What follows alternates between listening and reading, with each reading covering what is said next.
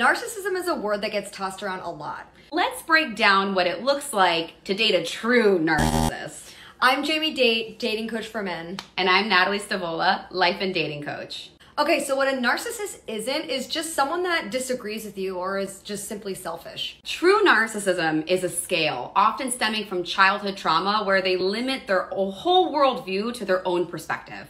So the first thing is that they lack empathy. They're dismissive and disrespectful of others. They often put others down to make themselves seem better. Number two, guys, is their grandiose sense of self.